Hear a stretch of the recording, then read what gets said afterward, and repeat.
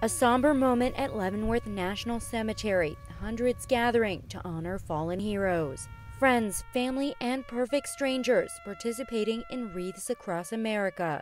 It's wonderful to be here amongst all the servicemen. I just feel honored to be here. Ernie Torok retired after 30 years in the Army. He came with his family.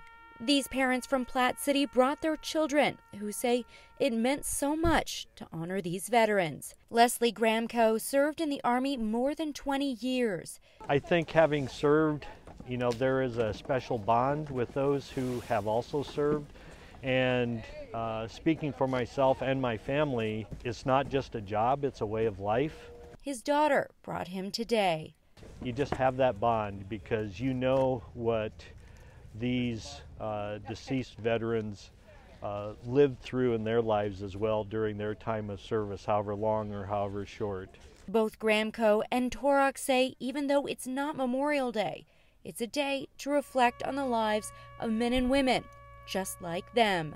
It's kind of a bit of giving back in a sense, and also knowing that this could be you at the end of your life here as a deceased veteran. Just because it's something we can do to honor these people, hopefully someday somebody will honor me for my service.